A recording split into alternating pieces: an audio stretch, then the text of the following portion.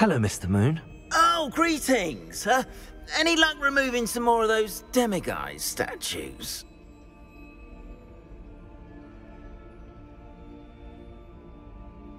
I actually have some moons for you. Dear me, you have been busy. Incredible, thank you. You're ready for the final Alohomora lesson. With this knowledge, no lock shall ever stand in your way. You have done all I asked. I only wish I knew who put those statues everywhere in the first place. Alas. If you do find more, please feel free to remove them. You'll be doing your caretaker a huge service. And if I ever find out who the bully is behind this cruel trick, I shall let you know. Thank you once again for your assistance and tenacity. Now that you've mastered Alohomora, no lock is unbreakable. But do feel free to keep finding demiguise statues and removing those moons.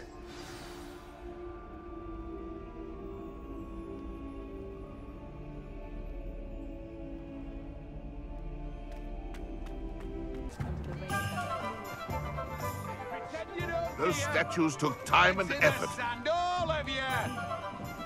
Pardon me, sir, but about those curious demiguise statues I've seen. What?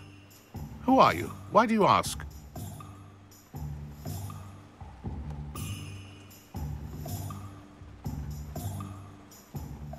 They're quite clever. Oh, thank you. A lot of craftsmanship and care went into them. I assume. So you did create them? Yes, I did. It was a ploy to give that pathetic oaf Moon a taste of the grief he caused me years ago. You are the one who's been pilfering them. I am, at the request of Mr. Moon. I received your owl on your stationery. Ah, well, fitting Moon would enlist a student. Too cowardly to do it himself. Hasn't changed a bit. Even when we were at school, he was a cowardly bully. Gave me a horrible nickname, which I shan't repeat. I was thrilled when we left school and he seemed gone for good. Then I started seeing him around Hogsmeade. It was too much. Even if I do take satisfaction in that his life's destiny was to be a lowly caretaker.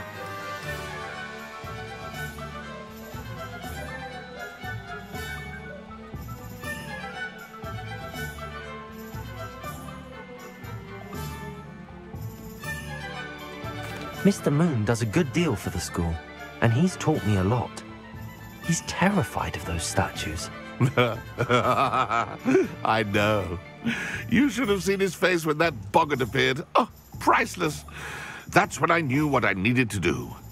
I simply didn't want to encounter him anymore. So, I shrewdly put a boggart in his path to learn his greatest fear. I then created the demiguise statues to keep him in his place, so to speak. The moons were inspired play on his name. It worked brilliantly, until you started clearing them out. It sounds as if Mr. Moon deserved what he got. But perhaps it's time you both moved on. Fair point, I suppose. If they've terrified him, as you say, he may have learned his lesson.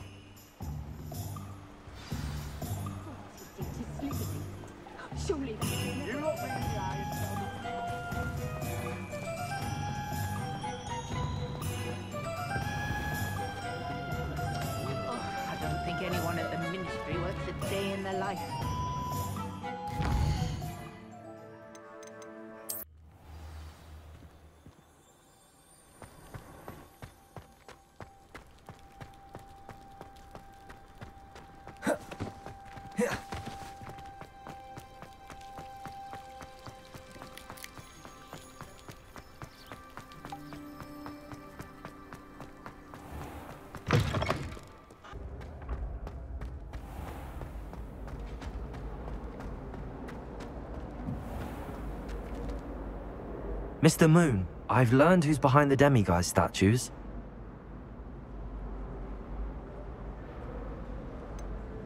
It was an old schoolmate of yours, Piers Pemberton.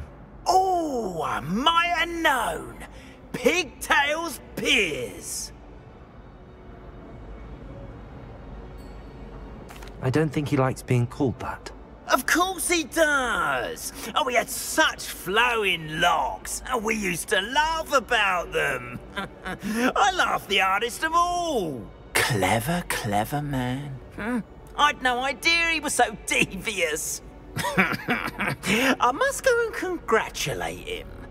Whatever statues remain seem less terrifying now that I know they were put out by old pigtails. Continue collecting them if you like. As for me, I'm gonna go and pay a visit to my old friend.